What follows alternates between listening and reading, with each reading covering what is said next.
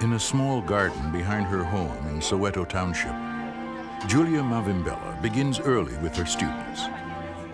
Since the death of her husband in 1955, Mrs. Mavimbela has devoted her life to equality, literacy, and a better life for her people. In 1976, she became a founding member and eventually co-president of Women for Peace, a multiracial organization that now numbers over 16,000 women.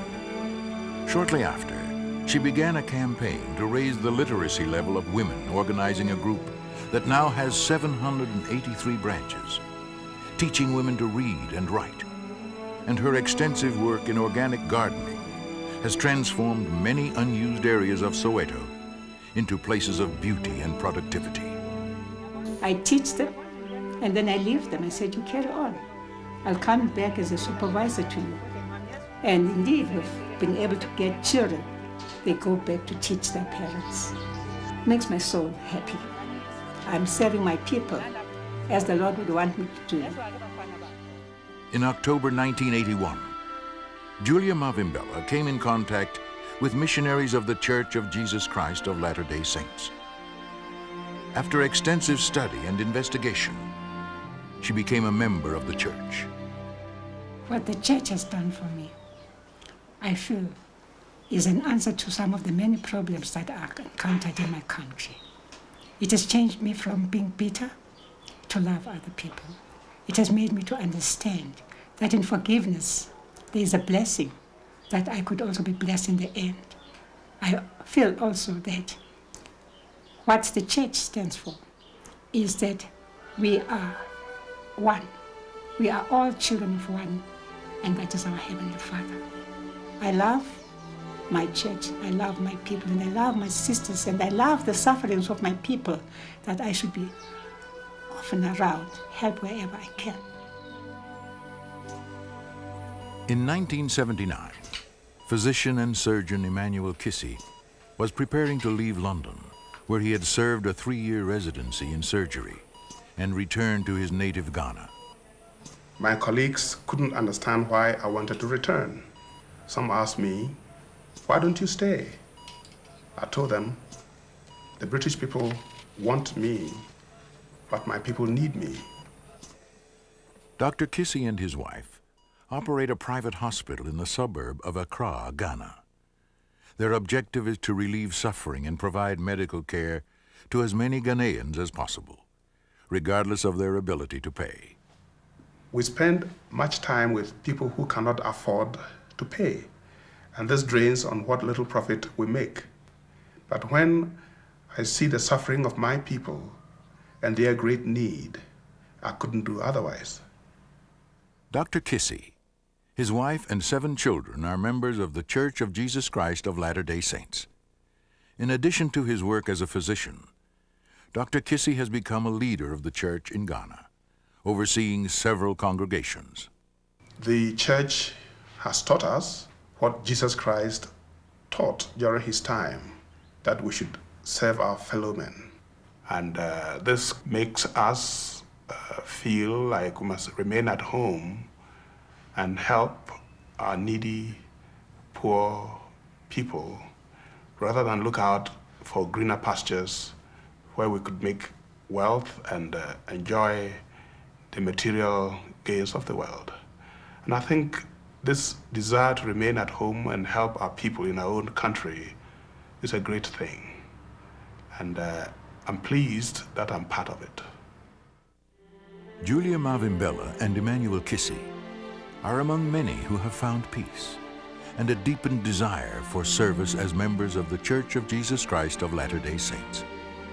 Their philosophy is reflected in the words of an ancient prophet who said, "When ye are in the service of your fellow beings, ye are only in the service of your God."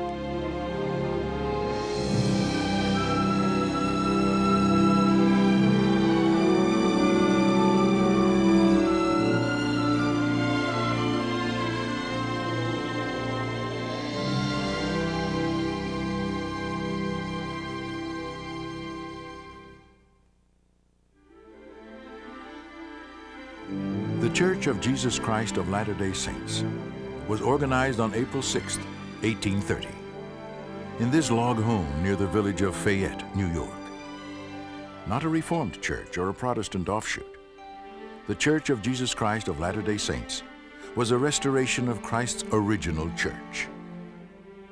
A prophet of God named Joseph Smith had received revelations and authority from heavenly messengers who had been sent to restore the original Church of Jesus Christ to the earth, as the Holy Bible predicted.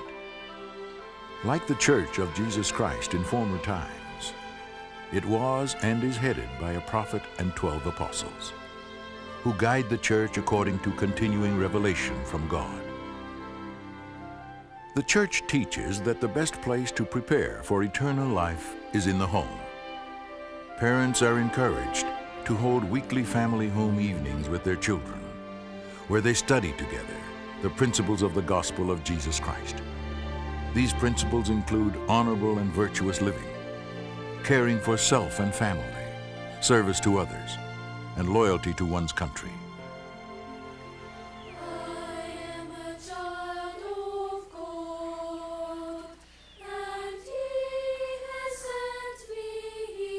In Zimbabwe, these young church members are learning at home and at church what it means to follow the Savior and his teachings.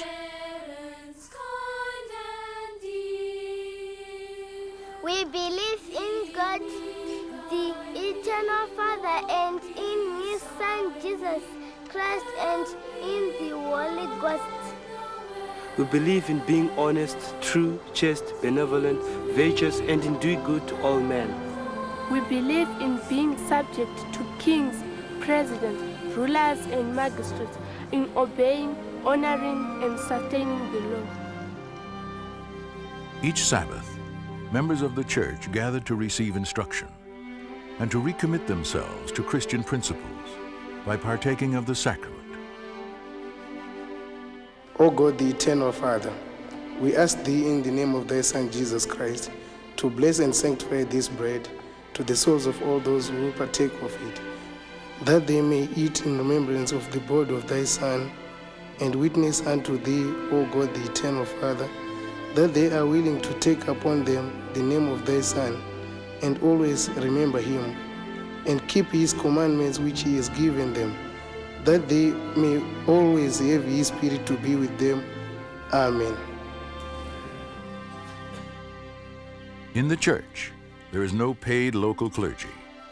Members are called to serve in various leadership positions and perform these duties during their own time on a non-paid basis. Throughout the world, each congregation is locally led. In Soweto, Lovedalia Vilakazi is the local president of the Relief Society, the church's organization for women.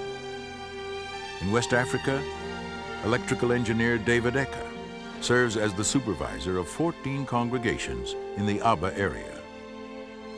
In Chicago, public health inspector Kathy Stokes directs her congregation's program for young women.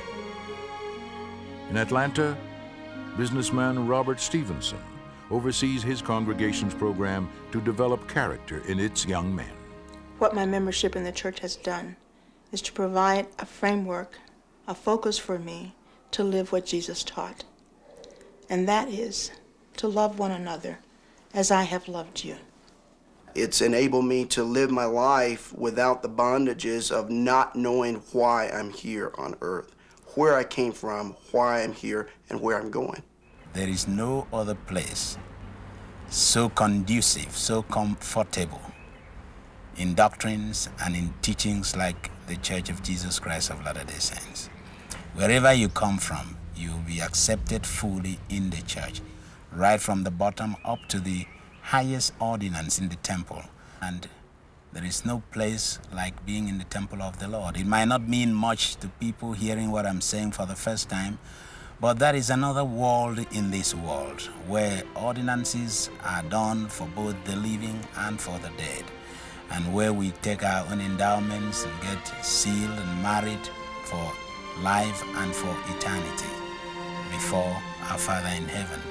These things are the kind of things that we will enjoy as being full members of good standing in the Church of Jesus Christ of Latter-day Saints.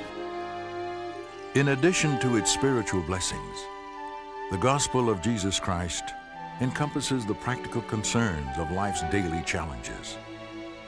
In East Africa, the church combined efforts with TechnoServe to assist several villages in building and maintaining their own water system, which now carries potable water to the homes of 1,100 families and numerous public buildings in a 15-village area. In West Africa, the church provided well drilling equipment and trained local technicians in its use.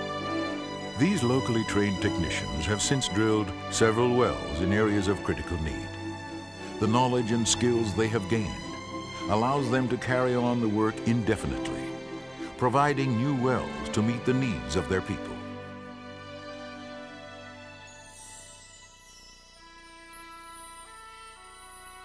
"2,000 years ago, Jesus of Nazareth sat by another well in Samaria and spoke to a woman about living water.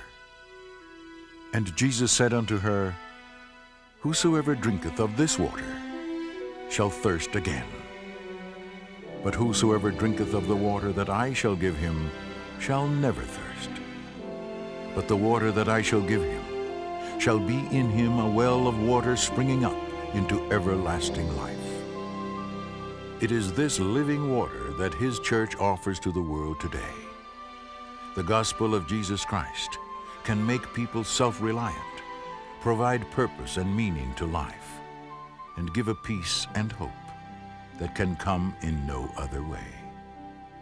The church is true, and I know Jesus Christ is the head of it. It is a church which no man dictates, but he is the one that inspires our leaders. I know it's the truth that many people are looking for, and I have found it. The gospel softened my heart and it opened my eyes in order to permit me to see the marvelous things that the Heavenly Father created for us. I became a better man, a better husband, a better father, a better professional, and a better citizen for my country. I think that the church has demonstrated that it has a genuine and deep concern for the society in which it works, and has been proving to be a very good citizen. The gospel principles of family prayer, family home evening, and family scripture study have helped to make my family a united and happy one. So in this sense, we've gained quite a lot. I am satisfied that the decision which I took then to have my cabinet approve registration of your church was a good one, and that the church has lived up to its responsibilities in the state. I believe that very basic principle that Jesus taught, love one another as I have loved you, will be the salvation of our world. I believe that my membership in the church helps me to carry out my part in that as a citizen of the world. And that is very, very important to me. I would say that if it were possible for a community or nation, or members of a community or nation to accept the gospel, such a community or nation would be an ideal one. There will be no crime, and all the members will work hard and give selfless service to the community. And such a community will be a progressive and happy one. That, to my mind, is what the gospel is all about.